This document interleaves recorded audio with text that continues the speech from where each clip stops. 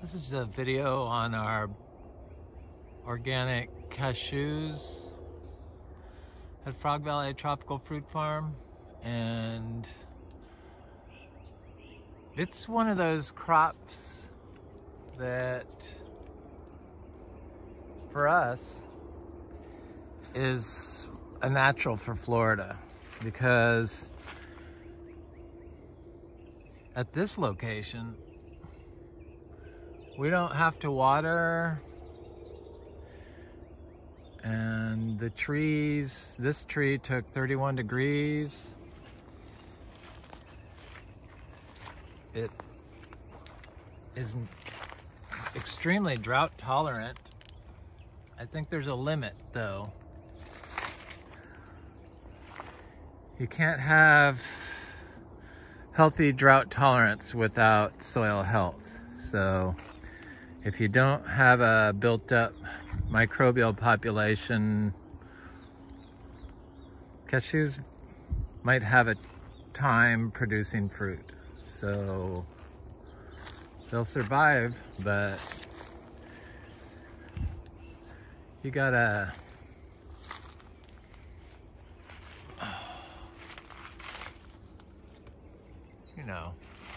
take care of your soil.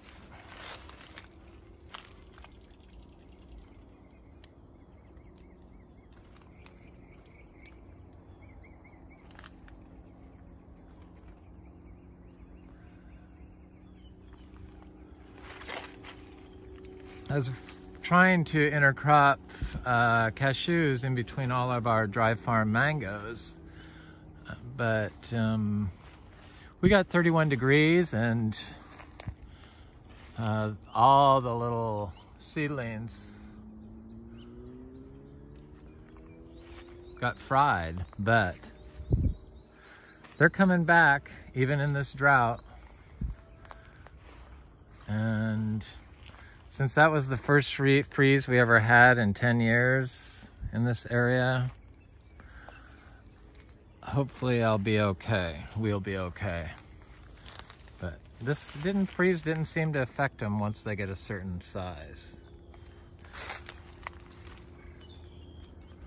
Cashew, the fruit forms up here, and it's like a bell-shaped. On this tree, it's yellow. It could be yellow or red.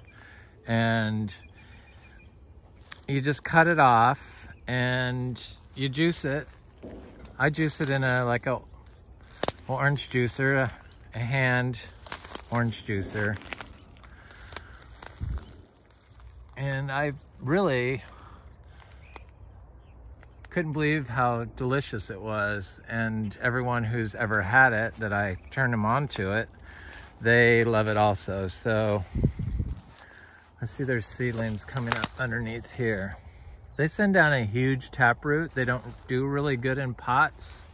I have a friend that started some in pots, and they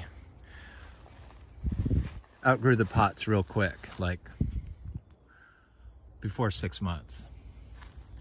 And this continuously flowers during the warm months, flowers and fruits. So this tree has been in the ground for 5 years.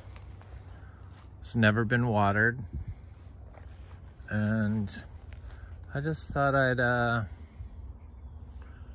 share my love of the cashew fruit tree